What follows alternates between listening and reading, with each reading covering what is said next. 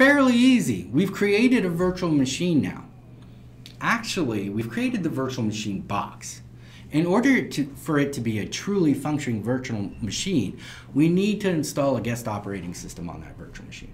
I'm going to show you how to do that now. In order to install a guest operating system, first thing we got to do is power on the virtual machine. Let's go ahead and do that now. Recommendation, power on the virtual machine. Okay. Go ahead and power on the virtual machine. You can see the virtual machine is powered on, and we can even look at that virtual machine from the summary,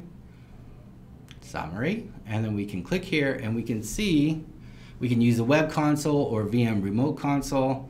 I am just going to use the web console here. The remote console is usually a lot more responsive. So you can see here, great, we got things running, but there's no operating system. How do we get the operating system onto a virtual machine now? Well, we have to go back here to the virtual machine itself. Let's open up VM hardware.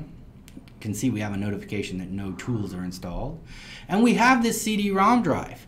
If we click here on the CD-ROM drive, we can connect to a host CD. So a CD that would be installed that is currently on the host itself. Or we can go to a CD or DVD image on a data store, or something, an ISO image that you may have uploaded to your content library. We're going to go to the data store itself. We're going to open up this data store, see if there's anything here. I believe I added something. Did I add something? Floppies. Uh-oh. Where is it? Uh-oh. Let's go back. Let's see. Did I put it on a different data store? So we're going to click on the data store. We'll go to Files, and I'll show you how to upload this particular iOS. Oh, it is there, iOS image. But if we're going to upload, let's say it wasn't here and I had to quickly upload an ISO here for our installation. We would go to the upload, we would choose the image that we wanted, let's say the FreeNAS and then click Open. Now, a lot of times people get in trouble here because when they try and upload an image here, they haven't validated the certificate of the host itself. If you validate the certificate, you'll be able to upload just fine. So we can see that that Ubuntu is there. Let's see if we can throw it in a folder to make it more visible. Let's call this iOS images. So I'll create this folder, and let's move this item. Move to 211 iOS images, click OK, and you're going to see it's moving the file. It is complete. Now let's go back to our workflow. Let's go back to our virtual machine. We can see that nothing's installed. Click. Hopefully that fixed our issue. 211, 222 iOS images. There we go. Now we can see that the Ubuntu image is there, and we can actually utilize that. We'll click OK. It's connected, and let's see. I thought this was going to work. I'm just messing with you. It's going to look like this, and it's going to say not found. You just press enter. Once you press enter, it'll actually pull up the operating system and do the installation for you. So here we can see that now we can go through the installation process for this virtual machine. As the installation process is going, this is going to be the guest operating system install. And nothing's different here from any guest operating system install you've ever done. Depending on the guest operating systems you've done, obviously. But you're not going to see anything, nothing weird's going to pop up and say, hey, this is a virtual machine, you need to install this, this, this, and the other. No, usually it goes through very, very well, especially for those operating systems that are supported. We're going to go ahead and install. Continue. Now, a lot of people get a little scared here. Erase disk. Am I going to end up erasing the disk for my virtual machine or ESXi hypervisor? No. Remember, the VMDK file here is our hard drive. We have nothing on that VMDK file at all because we created it for this purpose. So we can go ahead and install now and erase everything on there without affecting the rest of my environment. Okay, I'm going to create these formats. Well, that's not correct. I'm actually right here right now. We'll pretend I'm in Denver. Why not? You can see the keyboard layout. We'll go ahead and click continue. Okay, so that's the actual process for creating a virtual machine. Now let's say, because I don't want to go through the entire operating system install here, because it'll take a long time. I don't want you guys to sit through that. You guys are beyond that, right? So let's say we've actually already done the install. And then we harden our operating system and we install our VMware tools. What would I want your next step to be? Well, your next step should be, if you have your base, you've configured it to the nines, that operating system is ready for generic applications within your organization. I would suggest at that point, this is the golden opportunity to right click, go to template, and click and convert to a template. So in order for that to work, we got to first power off the virtual machine. Once that virtual machine is powered off, simply by right-clicking and going with power off, I would right-click again and go to templates. Convert to a template. Now this is going to take this entire virtual machine out. It's going to disappear and turn completely into a template. But that's okay, because once we have that template, we can deploy virtual machines from that template as many times as we want. So really, really easy way to get a template, to get deployment going in your environment. I really love this option.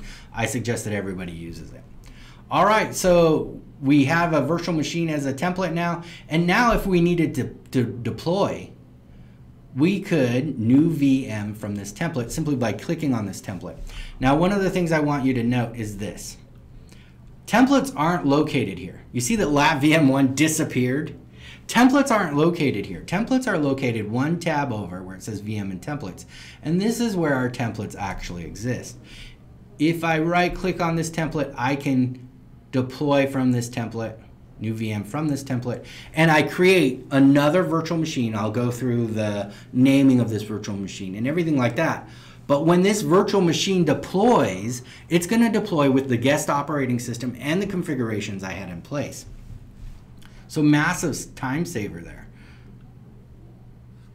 So right clicking gives me the ability to power on, power off, suspend. We'll talk more about snapshots and other things later. If I look at a virtual machine here, and now let's say I need to edit the hardware. It's not working out the way it's supposed to. What I can do is right click and then go to Edit Settings. Edit Settings gives me the ability to set up the CPU, memory, hard drive like we talked about earlier, even add new devices, a PCI device if I require it. But it also allows me to change my VM options. Remember I said we could change the name? Let's say I didn't want this anymore. Because we created a template, this isn't VM2 anymore, this is VM1. And now I can use the remote console options. Anything you see that's grayed out is grayed out because the virtual machine is powered on. So if I powered off this virtual machine, I would be able to make the changes. We can see our VM tool settings we talked about. Powering on after resuming, suspending. Our power management ability to suspend a virtual machine. Our boot options, BIOS or EFI, the ability to delay the boot options if we need, force BIOS setup. Encryption, this is one of the new features. We could set up encryption, and we'll talk more about that later, but this is where that setting is. We can encrypt booting.